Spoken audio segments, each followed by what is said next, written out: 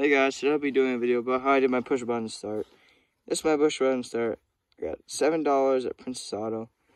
Pretty good deal actually, if I'm not gonna lie. You could do like Redneck Computer Geek for this on-off switch, which is your killer, like it kills your motor. This is tether. This was about 15-20 bucks, I guess, on Amazon.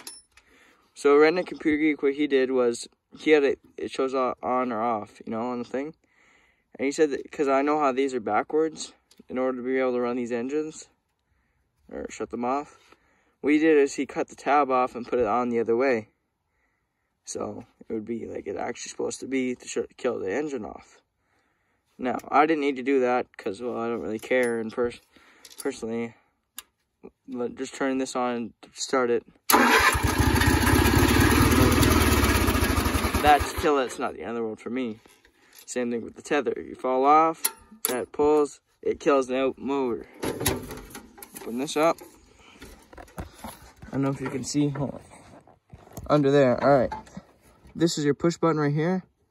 You have one wire. I believe this wire, actually the top wire, goes to your battery. Or some of you run it right off the solenoid, whatever. Another wire goes to, it's connected to the fuse and it goes down to the white wire. Where's it? Hold on. I don't know if you can see it. Move some wire out of the way. It's hard to see. See where that kind of shiny thing is under there?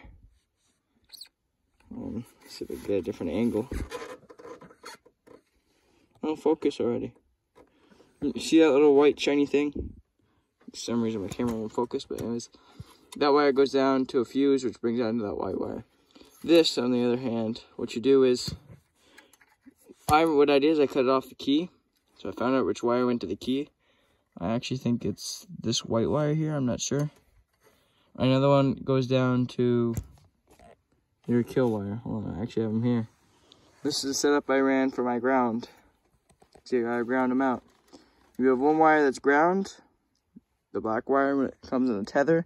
You have the white wire that's more positive, you know. Hold on, I think I mixed it up. No, these are all grounds. Wait, sorry. Oh, it's correct in the first part. These are positives. These all connect to positive, and that's the negative.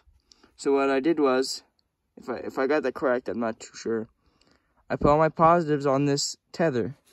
So you know that switch, this switch here, is connected to this. So it's all in the same wiring. I know it looks janky with the thing, but it's all done properly underneath. That was just some sort of waterproofing coating I guess I made. But it's a pretty simple system. I really enjoy it compared to the switch. The reason why I went to this is because I had problems with my switch. For some reason, when I turned the switch, it just didn't do anything. The solenoid, I had changed solenoid because the solenoid was thick, and I just got tired of the key, and I was like, my problem solved. Just